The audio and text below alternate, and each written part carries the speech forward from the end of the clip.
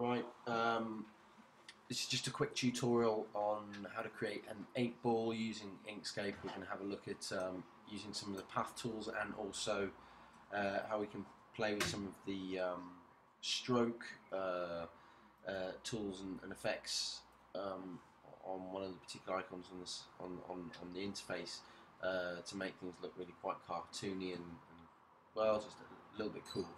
Right, so as usual, if I'm going to use Inkscape and I want to get everything neat and tidy, I'm going to go to View at the top and I'm going to hit Grid. Something you should really get used to doing, as it will not only snap everything into place so that everything is in line, but it also allows you to figure out exactly how big things are. Now that's 680 by 680. Now I know that if I was to, even with the padlock off, that's 540 by 560. If I was to pull that up one, I now know that that's 580. Pull that across 600, and you gain the gauge for how big things are. Okay, so I'm just going to delete that. Now if I'm going to make an 8-ball, I want a perfect circle, so the first thing I'm going to do is I'm just going to padlock the scale so nothing gets particularly warped, and I'm just going to pull that down. Now it looks like a perfect circle, in actual fact it is, so it's 480 by 480, we'll go with that.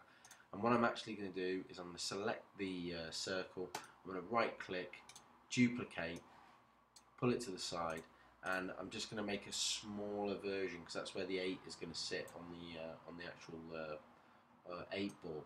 I'm going to pull that across. Now naturally, because it's black on black, you can't see it, so I'm just going to make it white to give me an idea of what the 8-ball is going to look like. And I can see that that circle is fairly perfectly positioned.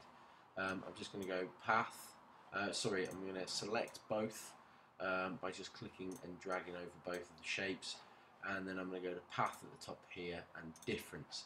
Now what that will have done is actually cut out the white circle from the black background. So I've got the start of an 8-ball. What I'm now going to do is I'm just going to put an 8 in it. It's at 12 pixels at the moment in height, so I'm just going to whack that right up to 144 because the 8-ball is quite big, and I'm just going to press the letter 8, the number 8, sorry. I'm going to pull that up and place that into the 8-ball. I'm going to use the arrow keys, so just top for a bit, and then right to give it a slight bit of perspective. Right, so as a vector shape, nice and cool and sort of a crisp is an 8-ball, but it's not particularly exciting. So what I'm now going to do is start having a look at some effects that I could put into it, and one of them that I will do is I'm actually going to duplicate the main ball shape, and I'm going to put a gloss over it, a sort of similar gloss you might find on, say, an app.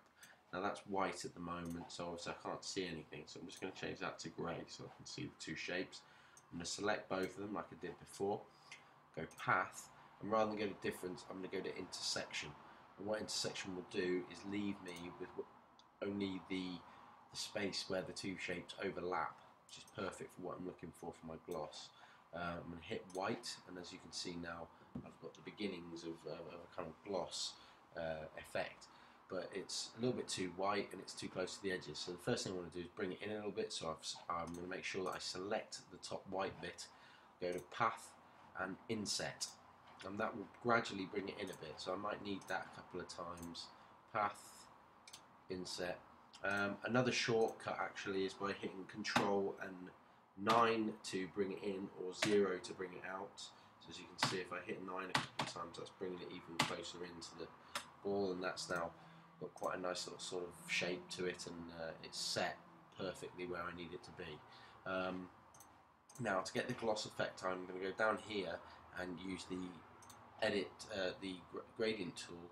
So the first thing I would do is I would make sure that the white shape is selected, go to the gradient tool, now click down above the shape. The dotted line around the shape at this moment in time will show you that it's actually selected. Click down and pull down. So if I pull down now, you can see I've put this kind of white shine through it. I'm going to make it look a little bit more realistic in a second, but as you can see there, I've got this kind of gloss on it, which I think I'm fairly happy with. Right, so now I've got this kind of shine on the top of it, and I want to put a few more effects to it so it looks a little bit more kind of funky.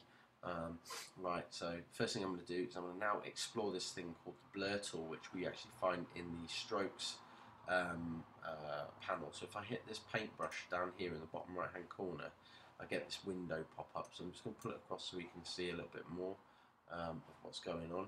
And I'm also going to just drag the dialog box if I can, which I don't think I can actually. I'm going to hit minus on the right hand side of the numbers key just to bring it out a little bit more, and I'm going to put a blur around the 8 ball, and the way I do that is, as you can see here, I've got this opacity tool which makes obviously look a little bit more ghost like, but I'm going to keep that 100%. Actually I might drop it a little bit to say 90. Okay. So it's a little bit more faded, and this blur tool is really funky as a tool, because if I hit that there, it now makes it look a little bit more spray painted. I'm just going to get it to about 1.5, maybe a little bit more, and I've got that effect. And I'm going to do that to the same to the white gloss, because it looks a little bit unrealistic with it being too crisp on top. So I'm just going to nudge the button at the top here just to see what would look good, and I think this moment in time, I think that I'm fairly happy with that. Maybe it could be blended just a little bit more. There you are. And obviously we've got this 8 ball that's a little bit too, it's a little bit too big as well. Is it again too crisp? So I'm just going to make it slightly less opaque so it looks a little bit more kind of in tune with the rest of the ball. And then I'm going to hit blur again. Now, if I take the grid away and I go to object group, put it all together. Actually, I don't want to do that. It's taking the blur away from the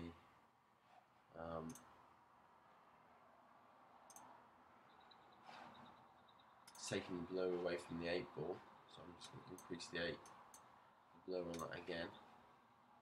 Now, if I go to select it, I'm actually, one thing, maybe make it a little bit more 3D. So I'm going to go to filters, shadows, and drop shadow. I think everything's fairly happy there. In terms of settings, I'm now going to go file, export bitmap. I'm going to find my desktop, and I'm just going to call it 8 ball. And what that will do is export it as a transparent PNG file. I'm actually going to make it 300 dpi, as if I was ready to make it ready for print. I'm going to hit export.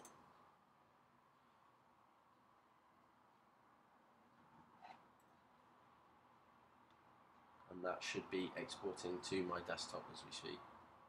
It's a fairly big document. There it is there. Now if I was to close that dialog box there, minimise that, bring up the 8 ball in a preview.